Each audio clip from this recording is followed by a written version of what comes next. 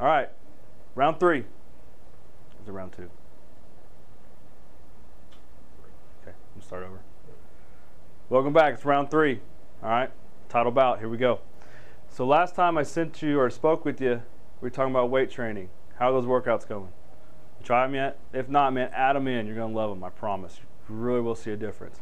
Today, though, it's time for the fun cardio session, the one everybody loves to hate. All right, here we go. So when it comes to cardio, again, the general idea is to get your heart rate elevated for an extended period of time, burn some calories. Now,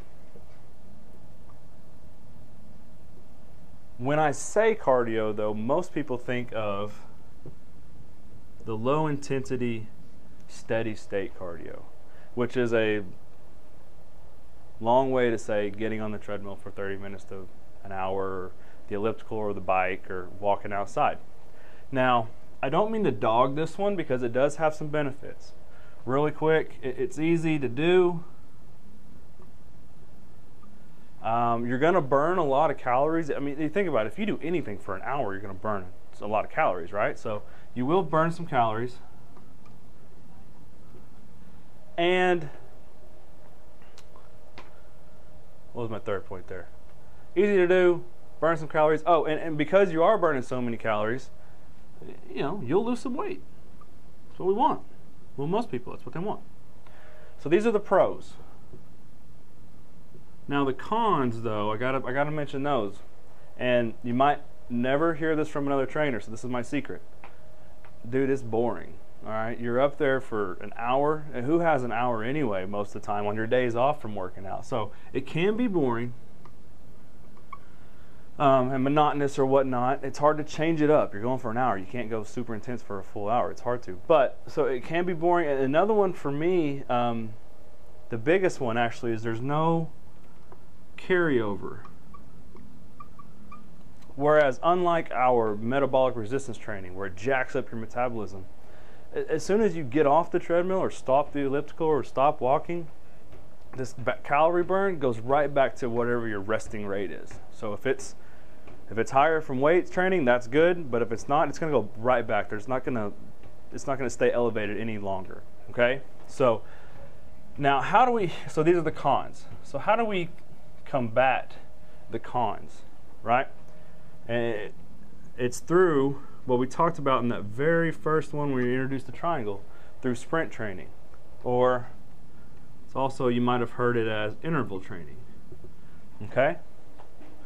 This is the bad boy. All right, this is the one I love. I was built for this one. I was not built for that one. They both have a place in a program, but I love this one. All right? So let me right here, if you look, the low intensity steady state would be like you start here, you get to a level, and you kind of just maintain. Again, 30 to 60 minutes. The sprint training, and that's where it's more like this. If you're going up, then you get to recover, sprint, you get to recover, right? Best thing about this, one of the pros, you're looking at 15 to 20 minutes tops. Because of the intensity that you're throwing in there every 30 seconds or a minute, you don't have to go half as long, okay? Another thing, it's your fat blaster.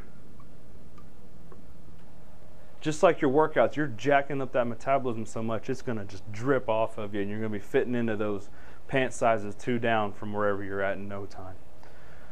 And my other favorite part of it, or there's 2 more I want to touch on. One is you can constantly change it up.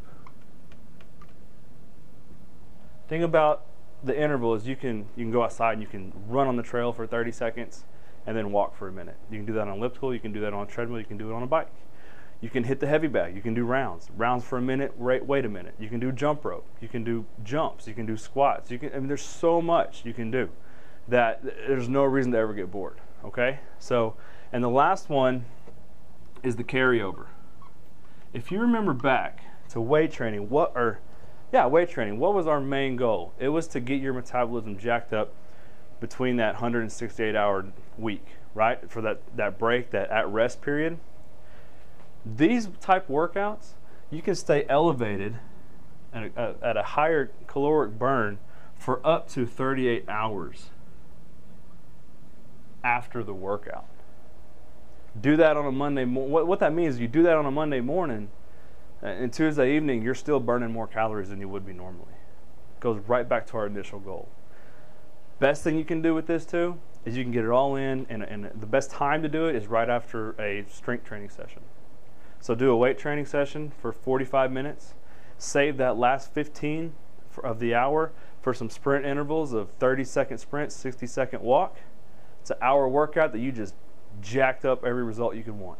Okay, so that's the behind the scenes look at what your cardio program needs to look like. Now let me backtrack. I'm sorry. You do want to do these because they're such intensity. Maybe 2 to 3 times a week. You can do them after your workout. You can also do them on their own. So maybe like a Saturday or Sunday on its own, and then if you're working out Monday, Wednesday, Friday, do it right after your workouts. These need to add them in. Okay, not only will they help you recover from your workouts, but again, we're trying to burn calories and lose weight. So add those in 2 or 3 times a week as well. All right. What I'm going to do is, so again, that's the basic program outline. I've actually included a full template of how you can work this into your normal schedule of workouts. Very effective, seen tremendous results from what I got attached to this video. Use it. Next time we're going to talk about nutrition, so bring your plate and I'll see you then.